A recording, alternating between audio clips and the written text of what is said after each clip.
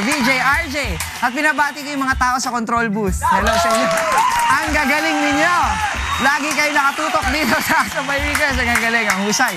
Umabot. Woohoo! Okay. Well, eto na nga. Napakabuti talaga ng Panginoon. Nagtiis siyang mahirapan para lang iligtas tayo. Alam natin lahat yan.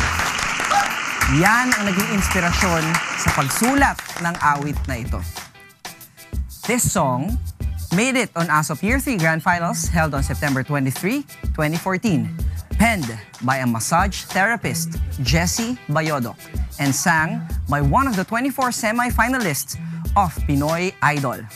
Now, brace yourself for the exceptional performance of Walton Zerrudo for the song, Panginoon, kay Buti mo.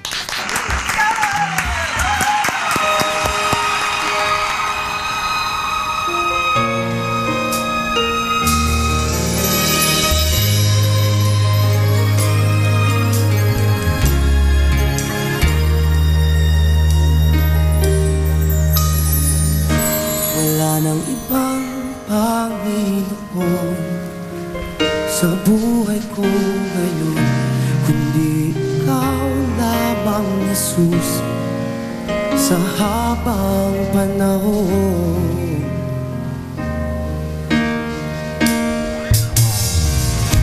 Pagkat ikaw ang nagbigay kabuluhan sa aking buhay, sa tulad ko, Panginoon, dakila kang tunay.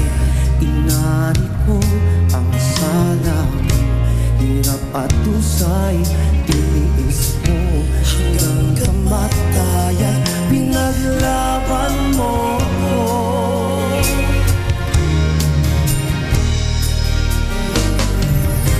Panginoon, sadyang kay buti ng iyong puso, ang tulad ko'y niligtas mo doon sa Kalbaryo. Kaya't aking inaalay ang pagpuring pagsamba, ang buhay ko'y tanging sa'yo,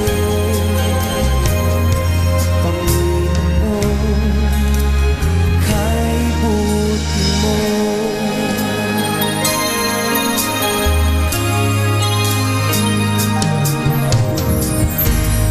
Laging nasa puso ko mga dakilang gawa mo, nagbigay daan upang ika'y paglingkuran. Nilingap mo ang tulad ko, Panginoon, kay buti mo. Ikaw ang dahilan, kaya't ako'y naririto.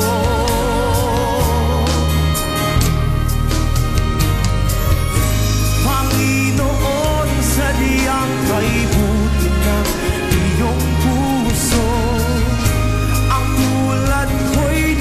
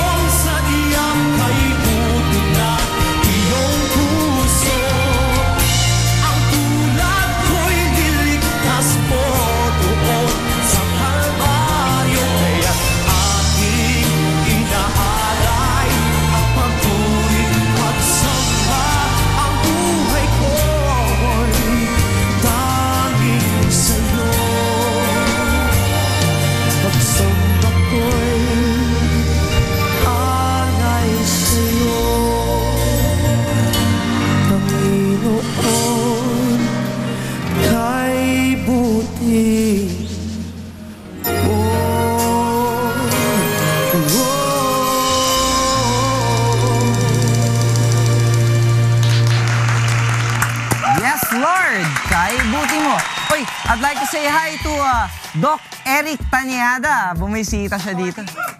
Sabi mo, Doc. Attorney Erin Tanyada. Ayan. Hello. Dumaan siya sa napakaganda nating studio. Congressman Erin Tanyada, 4th District, Quezon Province. Yan. Hello to Trisha Lopez. Please po, play my... Please play one of my faves. Yan. Paborito niya pala to, Dakila Ka Ama. Hi to Christopher. Okay, Christopher is listening to ASOP by request via UNTV mobile app. Wow, thank you. ASOP TV, mga kasangbahay, is now on the 5th year. Si Doc Monde Rosario mismo nakapansin. Napaganda ang mga song entries.